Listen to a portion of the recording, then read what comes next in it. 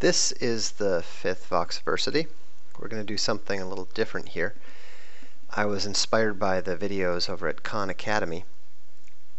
It's a really interesting perspective on introducing people to new topics that they want to learn more about. And so I was going through the economics videos, and I was a little bit surprised because I ran into the definition of inflation, and that was what gave me the idea of producing this video, because I felt that the definition of inflation that was being provided simply wasn't accurate. The way that Salman Khan described inflation is as a general increase in the price of goods and services. They actually measure it. They take a basket of goods and services, and they see how those prices compare to a reference year. What Khan is talking about there is the Consumer Price Index, and it's a basket of about 200 goods. They have families keep diaries, and over the course of a year they have about 14,000 weekly diaries that they go through. It's not inflation, though. It is one measure to give some indication of how much inflation is taking place. A different definition of inflation is provided by Paul Samuelson in his textbook Economics, and he describes it by saying, by inflation we mean a period of generally rising prices. By deflation we mean a period in which most prices are falling. The root cause of inflation and deflation is a change in total money spending relative to the flow of goods offered for sale. So you can see where Khan got his idea from. In fact, Samuelson's the guy who provided mainstream economics with most of its applied Keynesianism. However, Samuelson's definition is also incorrect, and Milton Friedman has provided us with the alternative. He talks about how inflation is always and everywhere a monetary phenomenon in the sense that it is and can be produced only by a more rapid increase in the quantity of money than in output. He said that in the Counter-Revolution in Monetary Theory. He also added that he would define the stock of money as including currency outside commercial banks plus all deposits of commercial banks. Now that's closer to what inflation actually is, but it's not quite correct. What inflation actually is an increase in the sum of the money supply and outstanding debt. Now, I'm not going to get into that in this video.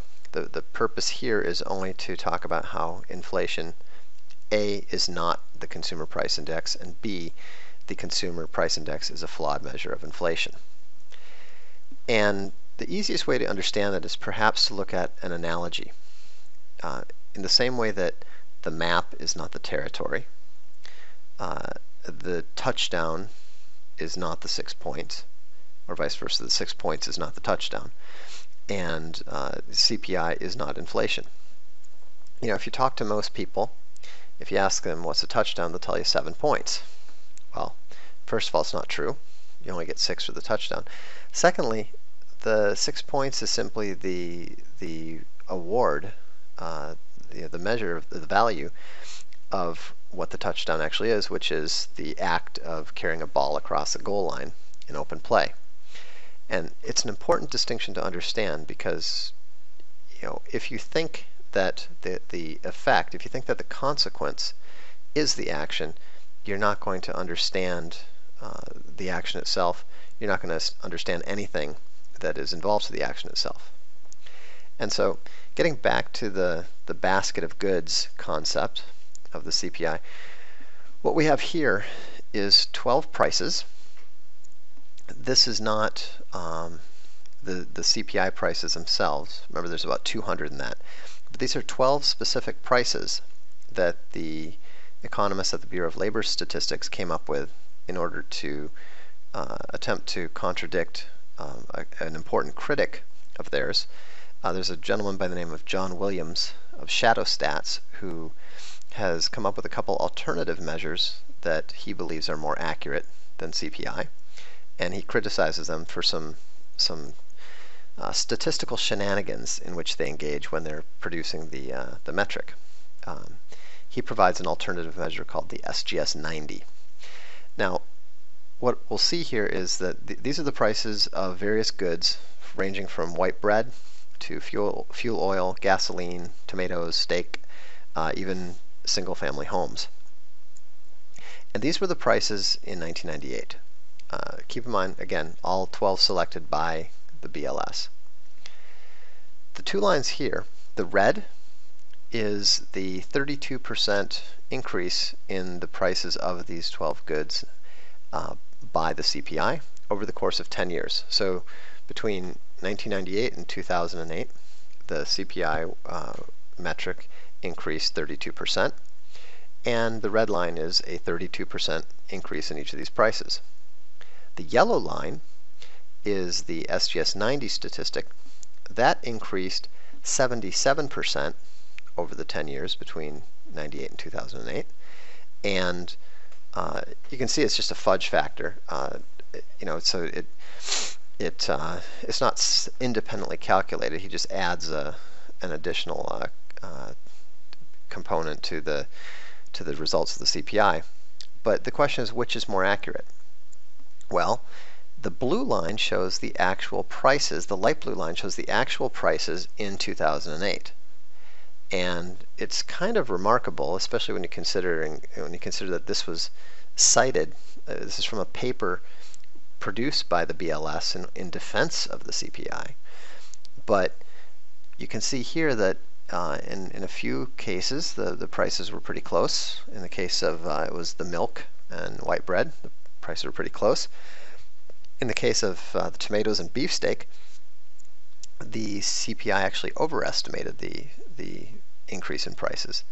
But over here, there was a massive error in a few important little products like gasoline, fuel oil, and natural gas.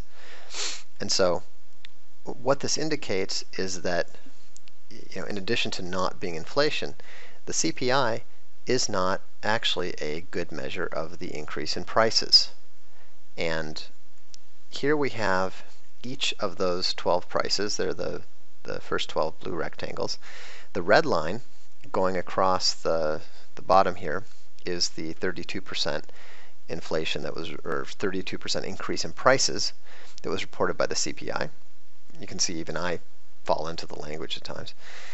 But it's not even close. The 320% increase in the price of I believe it was fuel oil is 10 times greater than the amount reported by the CPI. And interestingly enough, given that this was supposed to disprove the accuracy of the SGS 90, it actually showed here in the yellow, you can see that the 77% reported by the SGS 90 was quite close to the 81.7% increase in prices that was actually witnessed in each of these, on average, of this small basket of 12 goods. So, what's the effect of this? What does this mean? Well, what it means is that over time, since 1913, when the CPI was first introduced, it started at 9.8.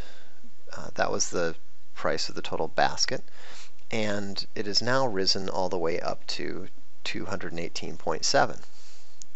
But that's not actually an accurate measure, as we know.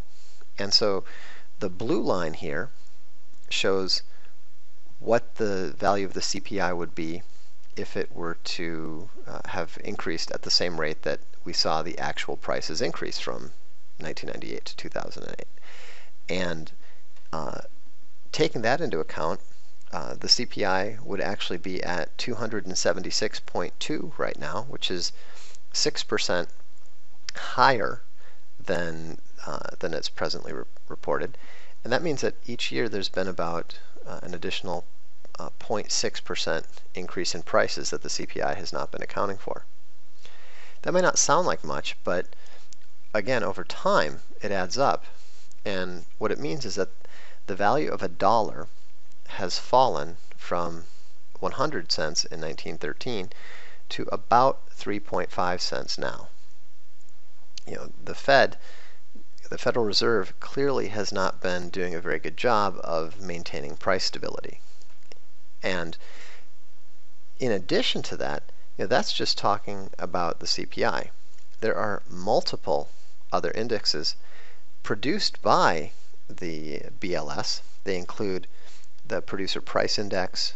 It includes the Employment Cost Index, the International Price Program for Imports and Exports, the GDP Deflator. CPIU is actually what we usually mean when we say CPI, but there's also the CPIU, which is chained CPIU. It's meant to correct for some of the known errors. And then there's also the CPIW, which is a variant for urban wage earners and clerical workers. So, in summary, what this means is that inflation, is not only not the CPI, it cannot possibly be the CPI. It's not a basket of goods. It's not simply the increase in prices. Those are just effects. They're just consequences of the actual cause, which is an increase in the money supply and outstanding debt. But I'm going to get into that next time. And so if you're interested, I'd encourage you to tune in. And in the meantime, if you want to learn more about it, I have a book out called The Return of the Great Depression.